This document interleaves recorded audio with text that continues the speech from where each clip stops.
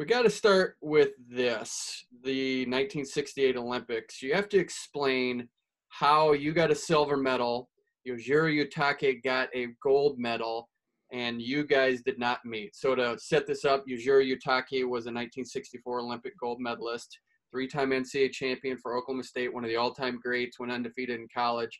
You got a silver, he got a gold. Explain how you guys didn't meet at the Olympics. You know, it really was an unusual games or pairing system that they had. Uetake wrestled. He won 4 matches. He had 2 ties and wins gold medal. I had 5 matches. I lost 1 and took silver. And I lost to the guy that took 3rd. The guy that took 3rd wins 4 matches, ties 2, and takes bronze. He tied the gold medalist. He tied the guy that took 4th. It was the strangest pairing that could ever happen. Uetake really did not score a point in his last 3 matches. Not an activity point. They were all cautions. He tied Russia. Russia was a 5-time world champion.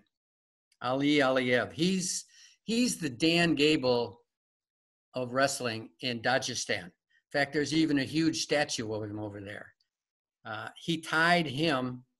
He also tied Talibib from Iran 2-2.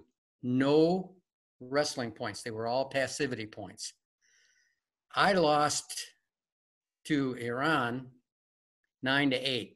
Now I was losing 8-1 going into the 3rd period. And my coach, Tommy Evans, coach at Oklahoma University, he says, well, this is what we trained for. And it was like, okay, I'd like to have something more, but that's what he said to me. And I went, well, put it all out there. So I went after him. And the score is 9-8. I've got him down. I'm on top. I got a chicken wing on one side. It's tight. I mean, this thing is tight. I could have turned him with that, but instead I could see he had his other arm up. So I put in a half Nelson on the far side, which really, he's going over. I'm going to pin him now for sure because it was so tight. And in the United States, it would have been legal. Any place else, it would have been legal. But as I was on the chicken wing side. I stepped to the other side of him with the half Nelson, just deep as could be, started taking him over, and the referee taps me on the shoulder and says, stop, stop, illegal, stop, stop. So I stopped.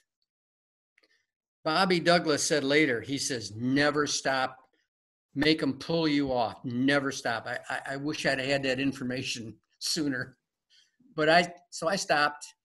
They get up and they're going to award him a point, and they looked at the mat chairman. He says, no, it's okay. They looked at the umpire, at the referee, and they says, no, it's okay. Okay, so the mat referee says, Russell. And I just looked at the person and I says, put the blank blank back down again and give me my move. Well, of course they didn't do that. There was only about 15 seconds left, and we're on our feet, and he's winning by 1 point.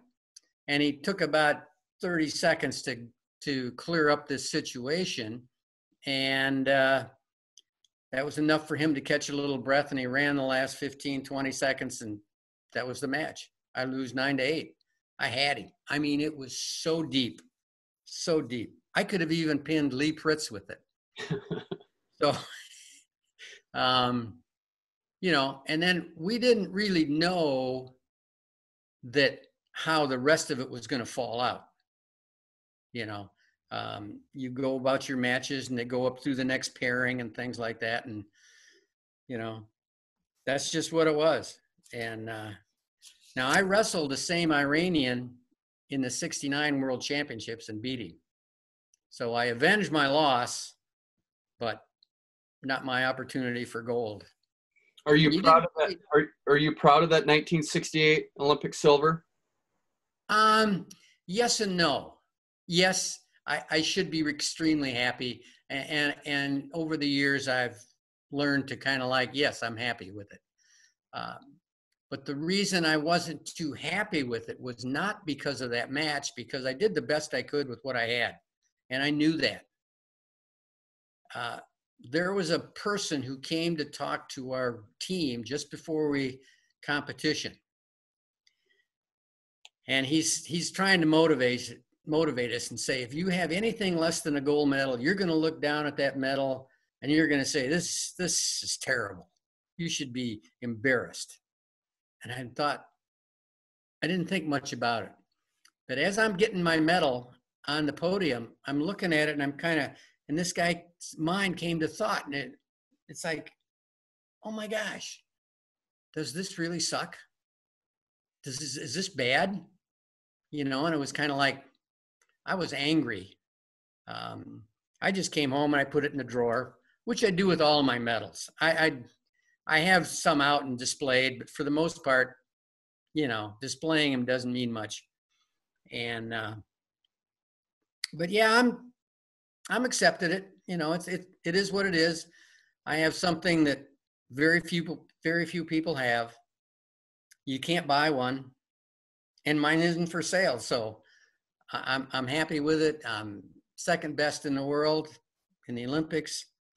And I did speak with Uetake at another time.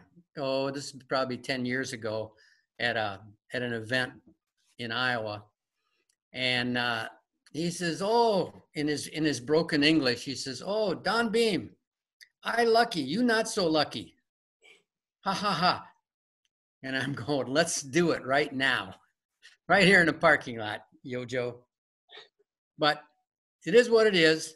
And we've all moved on. And, in the whole scheme of things, it's important, but it really doesn't define who you are as a person, or, it defines some abilities and things like that. But there's so much more to life than trophies and medals.